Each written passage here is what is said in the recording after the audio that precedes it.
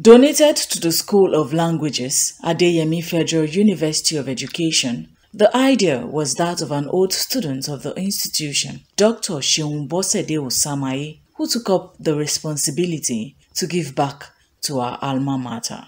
The library, which has a 200 capacity space, will accommodate students from the School of Languages, other undergraduates, lecturers, as well as those carrying out series of researchers. According to the donor, Dr. Ṣeun Osamaye, the initiative, being the 7th, was born out of genuine love she has for her school and also a platform to enhance the development of education sector in the country. I am a product of this college and I'm an ambassador of this place. The development of a nation starts in the classroom. I'm telling you, it starts in the classroom. And my choice of choosing to build and donate a library, people do not understand. If you notice what is happening in our society now, there is no much focus on reading.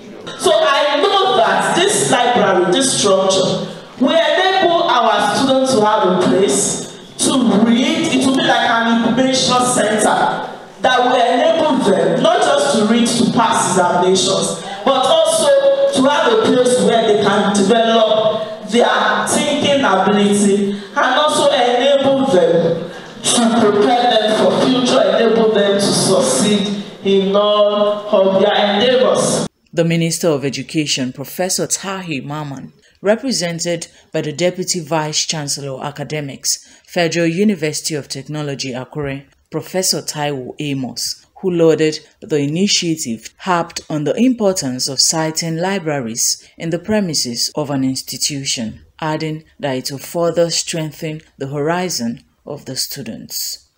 May I encourage the university and its community members to take advantage of the library's resources, participate in its program, and support its continued growth and sustainability. The acting Deputy Vice Chancellor, Adéyemí Federal University of Education, Dr. Samuel Akintunde, commended the donor for giving back to the school, while urging that the facility be properly maintained to serve its purpose.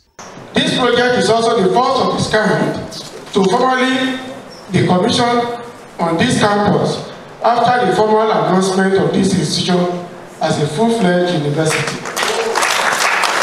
For this remarkable note, let me say that I am short of words of appreciation to the donor, Dr. Ṣeun Bosede Osamaye. Without missing words, this is a very well thought out initiative.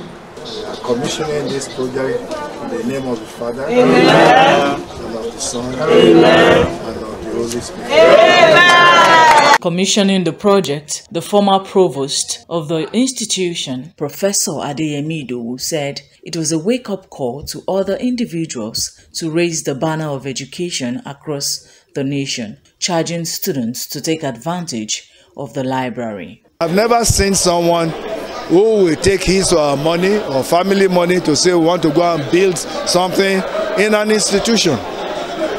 And it's not as if these people have money more than others, but it's just a commitment and a feeling.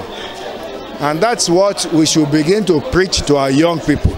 Others at the event, including the lawmaker representing Ondo East and West Federal Constituency, Abiola Oladapo, described the intervention as a welcome development that should be replicated by all stakeholders. The greatest impact you can ever make is education.